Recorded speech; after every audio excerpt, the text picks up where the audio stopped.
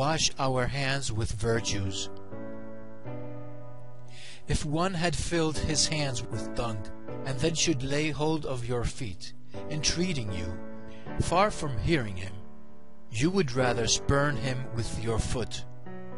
How then dared you in such sort draw near to God, since in truth the tongue is the hand of them that pray, and by it we lay hold on the knees of God. Defile it not therefore, lest in the power of the tongue are death and life. And by your words you shall be justified, and by your words you shall be condemned. I bid you then watch your tongue more than the apple of your eye. Let us learn then what are the things that defile the man. Let us learn, and let us flee them.